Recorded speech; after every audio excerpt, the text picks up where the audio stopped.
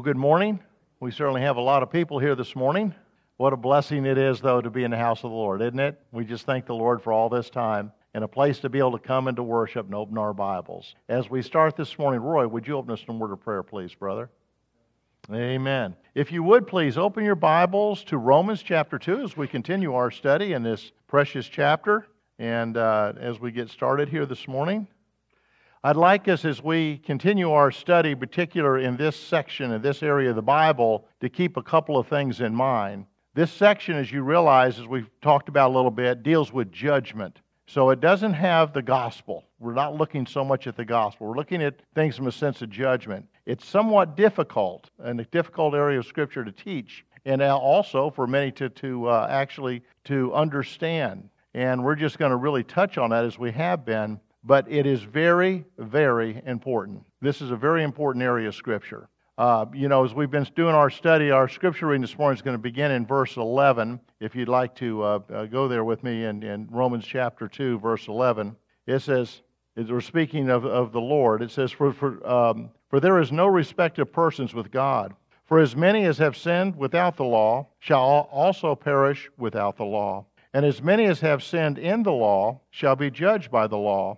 For not the hearers of the law are just before God, but the doers of the law shall be justified. For when the Gentiles, which have not the law, do by nature the things contained in the law, these having not the law are a law unto themselves, which show the works of the law written in their hearts, their conscience also bearing witness, and their thoughts, the means while accusing or else excusing one another.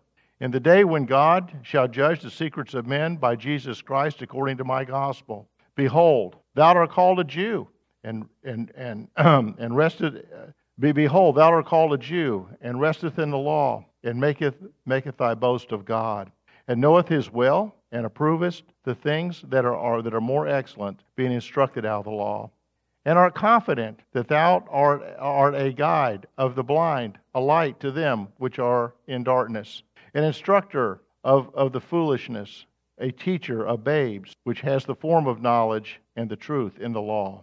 Thou therefore which teachest another, teachest thou not thyself? Thou that preachest, a man should not steal, dost thou steal? Thou that sayest, a man should not commit adultery, dost thou commit adultery? Thou that abhorrest idols, dost thou commit sacrilege? Thou that makest thy boast of the law, though breaking the law, dishonorest thou God?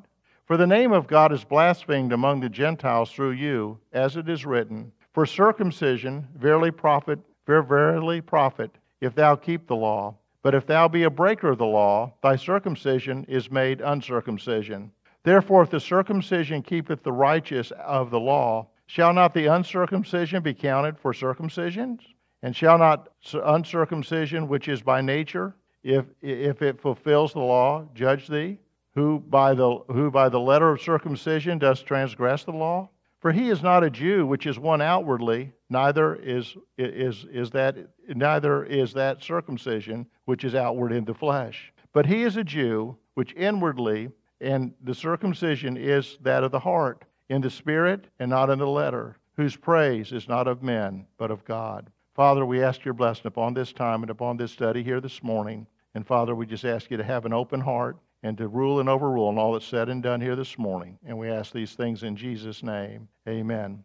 As we've seen in our study thus far, the moral man is, we saw how basically he's kind of self-condemned, but now we're going to see how he's also God-condemned. First, his own judgment is turned against him, as we saw a little bit last week. The expression, as we've seen throughout our study thus far, the things that have been mentioned, the sins that have been done. It's so easy for us to kind of overlook things in sin, isn't it? We can kind of think of things of having to do with sin as real bad, somewhat bad, maybe not that bad. But we need to understand that God is a righteous God. And there is no such thing as any sin in Him whatsoever. So any sin at all is sin, and it's contrary to what the Lord has to say about it. Therefore, we must understand it. Unlike us, or we can sometimes put, we can make flexibilities and say this about this or that or sin. With God, there is no flexibility. Sin is sin in its truest and deepest form, no matter how minor it may be.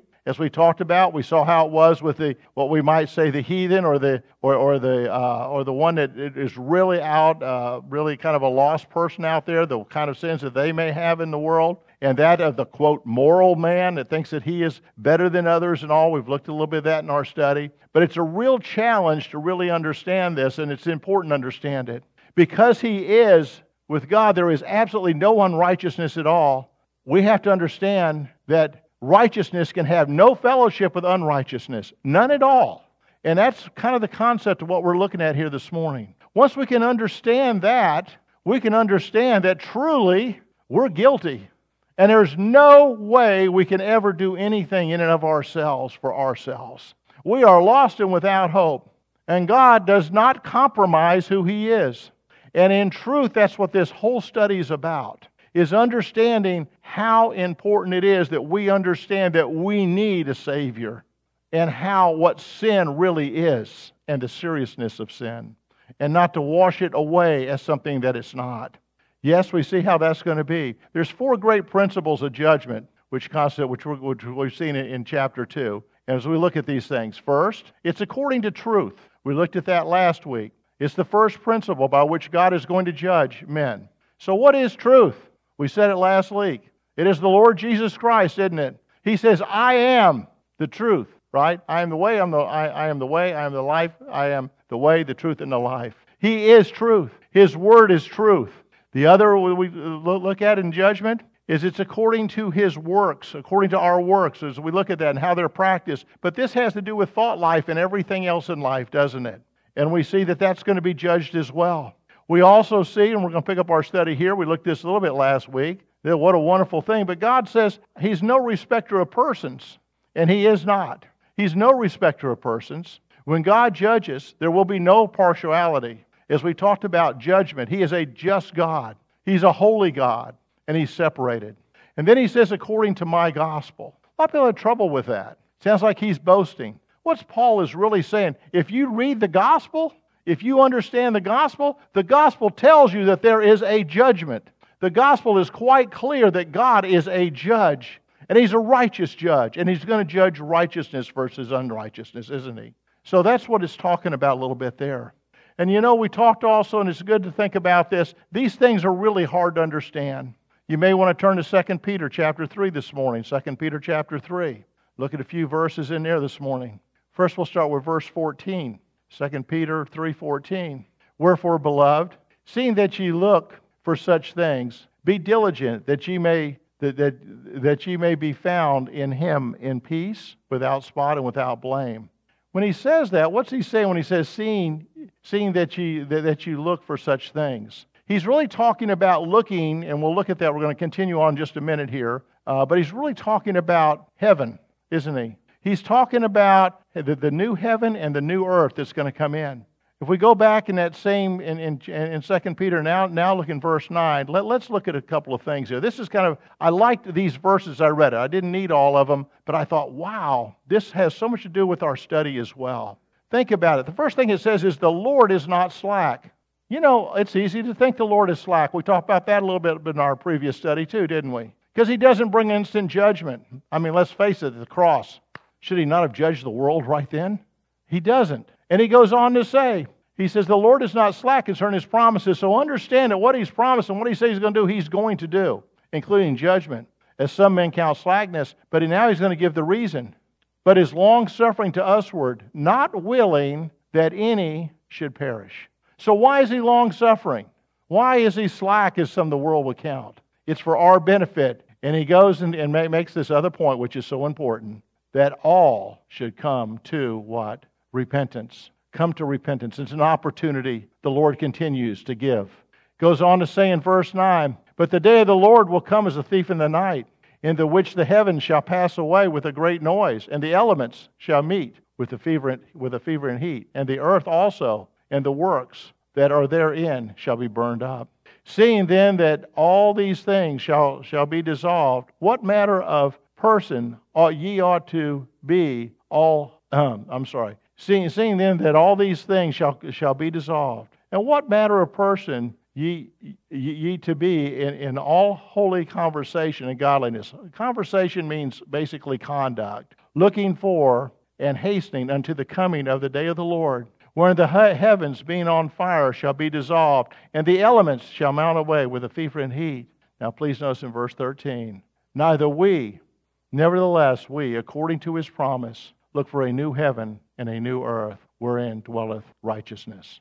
Now going back, we're going to pick up verse 14 again, reading it again. It's going to say, wherefore, beloved, seeing that ye look for such things, be diligent that ye may be found of him in peace, without spot and without blame. And account that the long-suffering of our Lord is salvation, even as our brother Paul, also according to the wisdom given unto him, hath written unto you, as also in all his epistles, speaking to them of these things, which are some things hard to be understood, which they that are unlearned and unstable wrestle, as they do also the other scriptures unto their own destruction. Ye, therefore, beloved, seeing that ye know these things before, be aware lest ye also, being led away with the error of the wickedness, fall from your own steadfastness. But grow in grace and in knowledge of our Lord and Savior Jesus Christ. To him be glory both now and forever. You see, my friends, the reality is a judgment's coming. A judgment's definitely going to be coming. People can deny it, keep looking on as they did in the days of Noah, and just think that every day is going to be like the next day. It's not. God is very, very clear on this, and that's what he's telling us here. And, some will say, as we teach through this scripture, and we talked a little bit about that last week, but it's real important, they'll say, this tells us, there's works. You have to do works to be saved. Keep in mind, we're talking about judgment, God's righteousness, versus what we haven't gotten to yet, his grace. But we must first understand judgment, and we must also understand sin and the horribleness of sin, and particularly from God's perspective. And to think that it cost nothing and it wasn't earned is foolishness. It was earned at Calvary, my friends. But you know the thing he earned at Calvary? He earned it all. When Jesus went to the cross and paid for our sins, he didn't pay for 99.9% of Bruce's sins. He paid for all of my sins. Everything was done. So you see, at that point, judgment is no longer in my life in that sense. Grace is. I am now a child of God. It doesn't mean I'm without sin, does it? But I should keep a short account there. But that is grace, and the other is judgment. Keeping those two separate is important when we understand that, and we know that is what? It's without works, isn't it? It was a complete and finished work of Jesus Christ. Therefore, I can never lose my salvation, can I? I am not able to lose it. It was a gift of God from that point on. Remember again that Paul's not trying to show men how to be saved. He's trying to show men why they are literally lost. That's really what this is all about.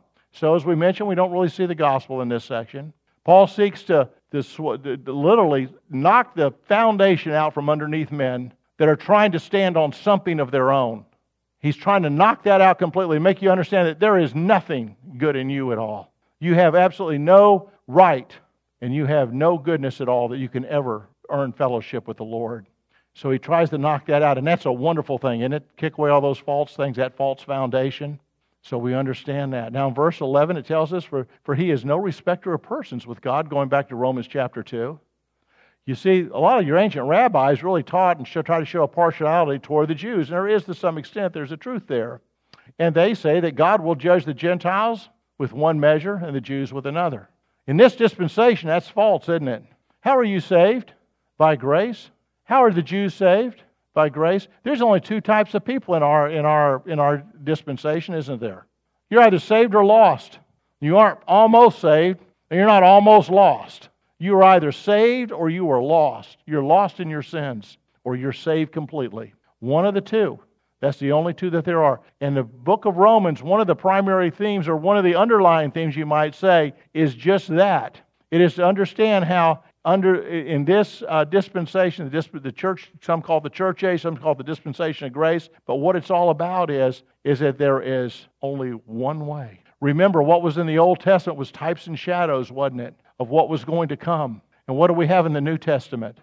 We have the fulfillment. We have the revelation of that. We have it coming together. We have the clarity of it being clear. And that's what Paul is doing here, particularly with his Jewish brethren. Help them to understand how this is not contrary to the Old Testament, but rather is the fulfillment of what the Old Testament was, what they were taught. And that's what he's doing. Yes, the apostle goes on to show that all men, whether Jews or Gentiles, will be judged by the same standard. For the Jew, the law was written upon the pages of the Old Testament. But for the Gentiles who possessed neither Moses nor Sinai, it was written on the tablets of their hearts. What do we call that? Conscience, don't we? So you see, men are born with an innate knowledge of good and evil, aren't they? Can that be changed? Absolutely. How many false religions out there, how many things have we seen that can teach things with sexual immorality or immorality in their worship, and also even the sacrifices of children and things of that nature? Yes, it can be. But the basic thing is they are born with a knowledge of that, but they can sear it, and we'll be looking at that a little bit. You know, it's a blessing and a profound truth which makes all men amenable to God's judgment, that deep down in every man's soul, God has engraved His holy law on their heart. Now, do I say that just because I think that's what I think? Or does the Word of God say that? We've seen a little bit of where the Word of God says it. Going back to chapter 2, for example, we read, we're in chapter 2. We'll go to chapter 1 here in a minute. But anyway, it is. Chapter 2 and verse 12. We see it says, "For as many have sinned without the law shall also perish without the law, and as many as have sinned in the law shall be judged by the law. For not the hearers of the law are just before God, but the doers of the law shall be justified. For when the Gentiles, which have not the law, do by nature the things contained in the law, these, having not the law, are a law unto themselves, which show the works of the law written in their hearts, their conscience also bearing witness, and their thoughts that mean while accusing or else excusing one another." You see, the law which the Gentile has was not the code, but it was conscience. It was not spelled out and codified as it was with the Jews. But they did have the basic moral concept which underlies the law. And as we saw there in verse 15, it's literally written in their hearts. It says that were written in the innate conscience of the soul, and to them the soul bear witness. People who have never heard God's word directly still have a moral compass, and they're accountable to that and to their conscience. But we must understand that conscience is intended to be a goad. I'm a farmer by nature. Y'all know that. I know all about pigs and what to give milk, cows and things like that. But anyway, they have goads. You know what a goad is? It's a stick with a sharp point. And what's it used for? To get their attention, to move them along, right? And that's basically how you should really see this when we look at conscience. It's not a guide. You know, how many times have we heard things like people will say, just let your conscience be your guide? You ever heard that before? Yeah. It's missing the function of the conscience. The conscience can be silent and even seared. What I just said, thinking about that. You see, we have, first of all, realize that we're all sinners. We have that sin nature. And we can teach ourselves and learn on ourselves, and that's what happens when we get into these false religions and they do all of these things outside of that. It's contrary to really what their actual conscience in its natural sense would understand. But they can do that. And you know, the more you walk away from the light, the more you reject the light, the further you go from the light, you can get to the point that there is no light. And then all things are possible, aren't they? We get to those kind of points. So conscience, let's keep in mind, is a guide. Is not a guide, but rather it's just a simple goad. It's to get our attention. What is our guide? It's the very Word of God, isn't it? And you and I, sitting in this room, we have no excuse. We're a little bit like the Jew. The Jew had all the oracles of God. The Gentiles didn't, per se. But we have this. We have the wonderful gospel itself, the Word of God, in our homes, in our church, and all the blessings that we have of having it. Do you think God thinks we're a little bit more accountable to have those things? We sure are, aren't we? Well, what a blessing to have it, to learn that we can learn the things that we can learn. You see, the Holy Spirit seizes upon the conscience and brings the Word of God to bear with mighty power through the Word. You know, how often as a child of God can we think of a verse in a situation we're in. Or in a situation we're in, a verse comes to mind to help us through that situation. Isn't that a blessing? But how do you have the verse if you never learned the verse or have never heard the verse? So it's important that we take that in mind. You know, in 1 Timothy 4, it says, 4:1, it says, "Now the Spirit speaketh expressly, that in the latter times some shall depart from the faith, giving heed to seducing spirit and doctrines of devils, speaking lies and hypocrisy, having their conscience seared with a hot iron." Yes, the Word of God has a lot to say concerning this.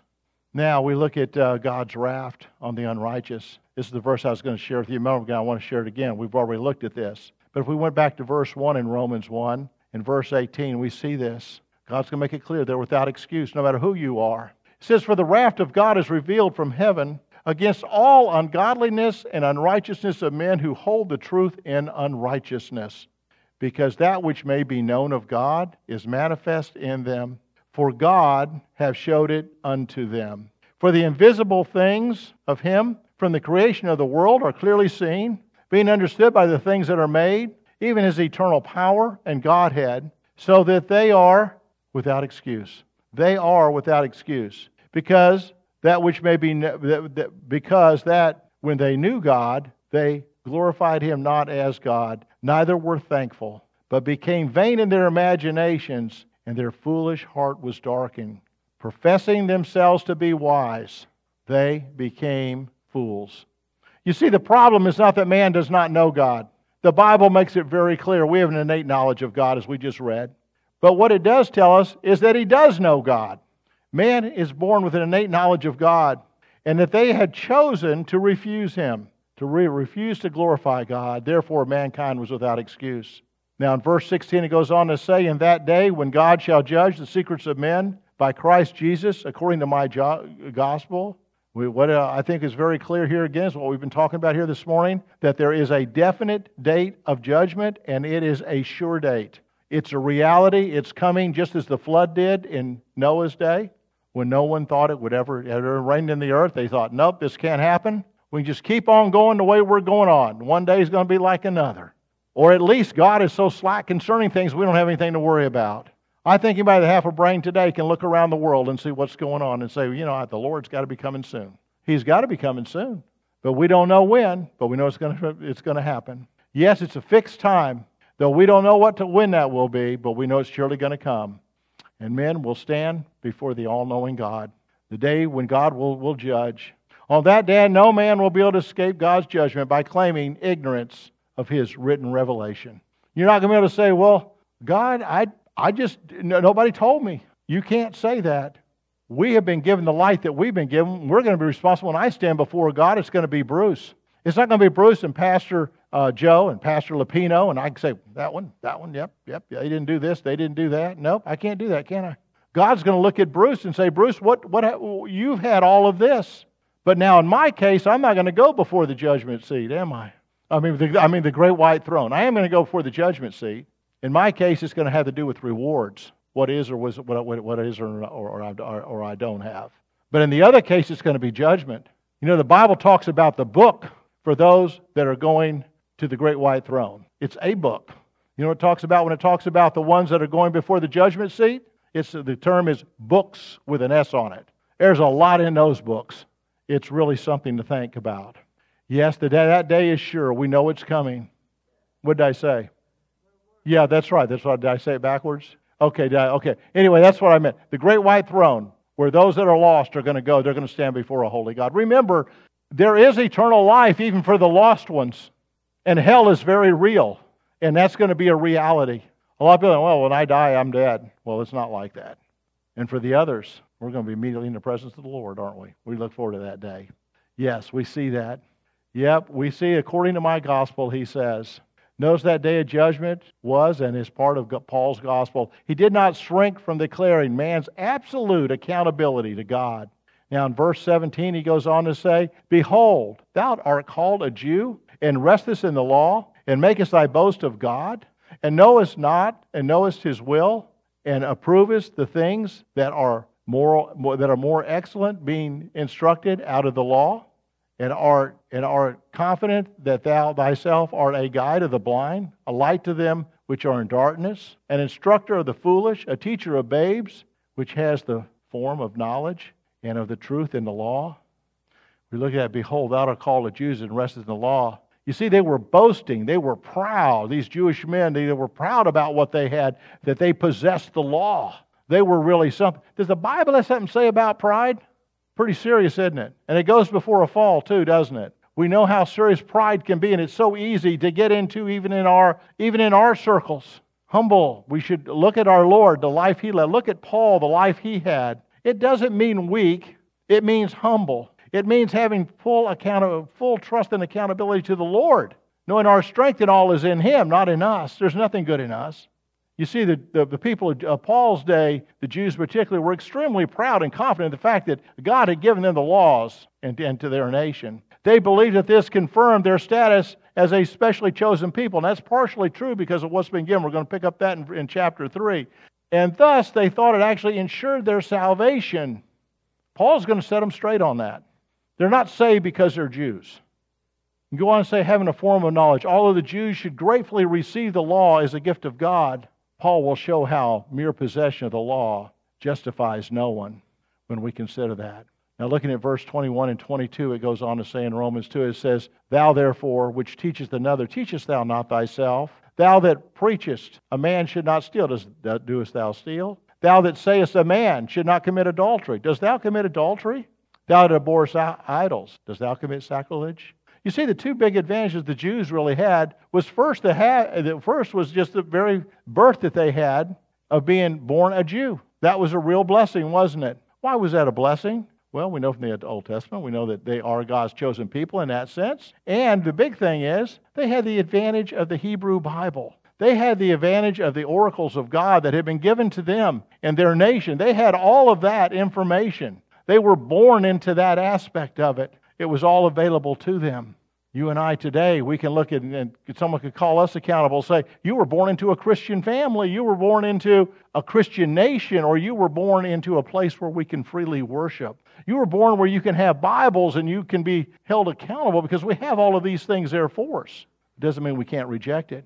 Verse 23 says, Thou that makest thy boast of the law, thou breakest the law, dishonoreth thou God. The fact is, once man rejects the truth of God in Jesus, he will fall for anything foolish and trust far more feeble and fanciful systems than what he rejected from God.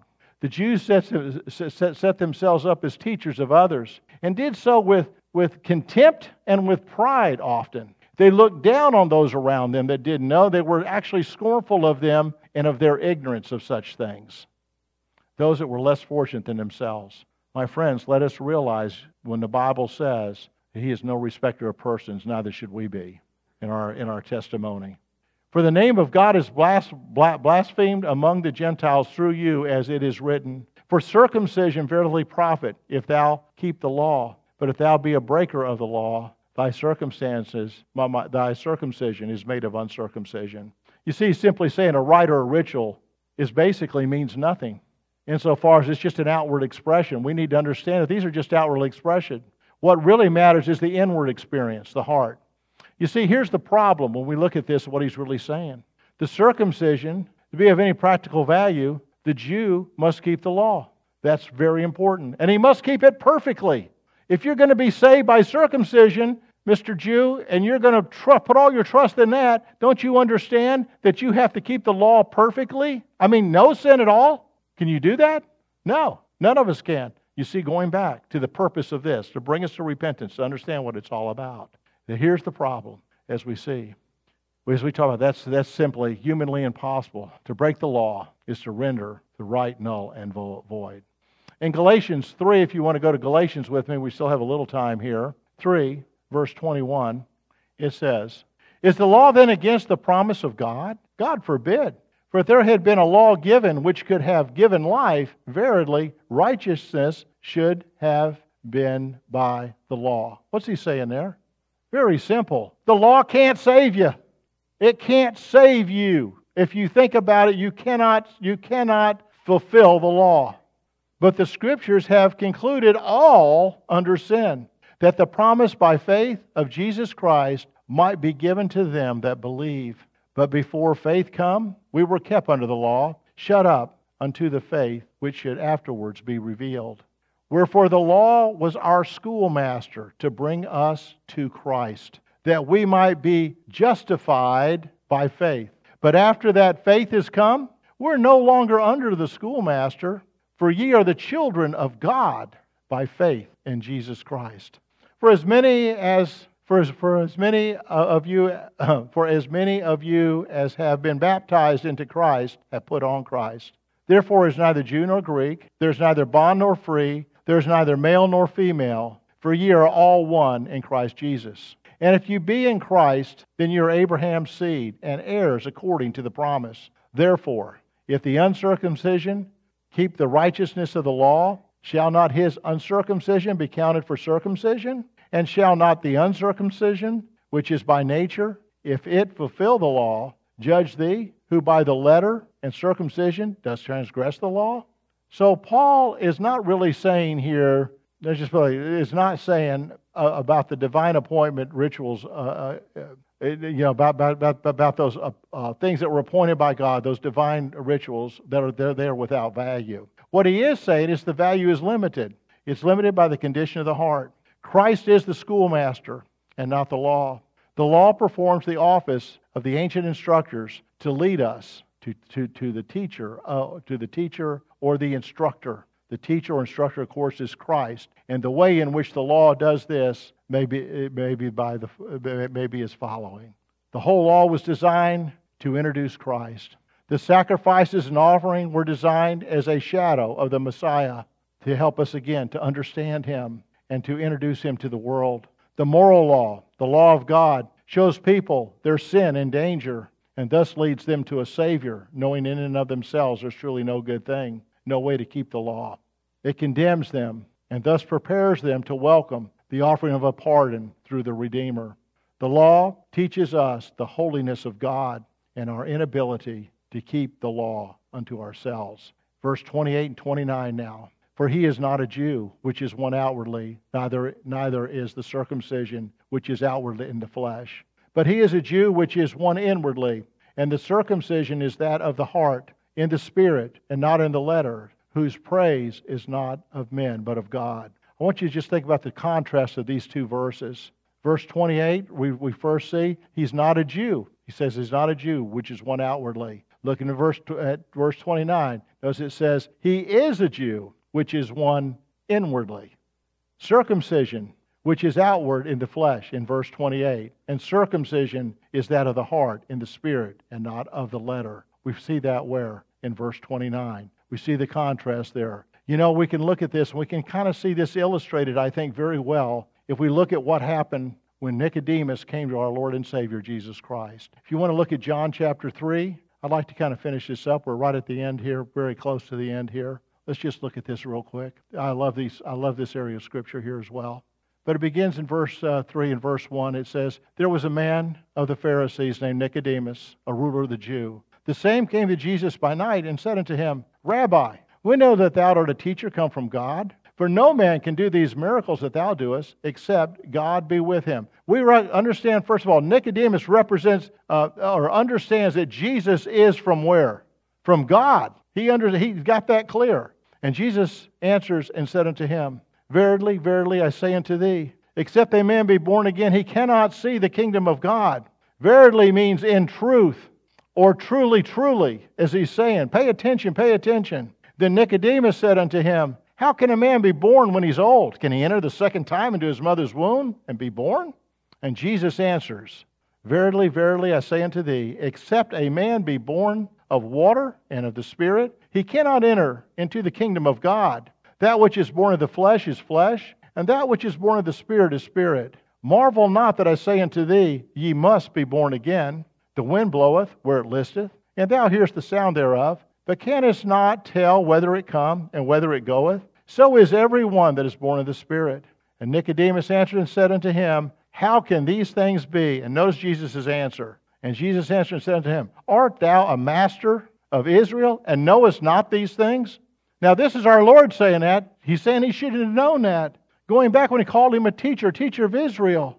He was saying as such a teacher, he ought to have understood the doctrine. It was not new, but it was clearly taught in the Old Testament. A couple of, if you want to, we don't have time, but a couple of quick ones are in Psalm 51. You can get with me after the service. Psalm 51, verse 10, and Psalm 51, 16 through 17, as well as Ezekiel in chapter 11 and verse 19, and Ezekiel 36, 26. And there's far more than just those. That's just a few. See, we're far more prone to try to satisfy, and even in ourselves, oftentimes look to the way what we can do in our own flesh, and not understand that it truly needs to be in the Spirit. We're born again. We are children of God. By God's grace, we have one of the Holy Spirit. We have that nature, and we are now part of the family, and we can take those things in, and the Lord will lead and guide and direct. It does not do away with the law in a sense, because that inward thing, the things that God taught in the old, are also true in the new, but they're new in a different way. Remember, He's not a Jew who is one outwardly. This gives the sense of the original, but this has to do with what is outside and what is inside. What we look at on the outside, not being born a Jew. It's being what? It's being born inwardly as a Jew, very clearly. The question of all Jews, are all Jews saved? The answer is yes, in a sense. It says, he that is not a Jew, he's not a Jew if he's only born outwardly, though. To be a true Jew, you need to be born also inwardly. And they were in the Old Testament as well, those that believe God. So we see that.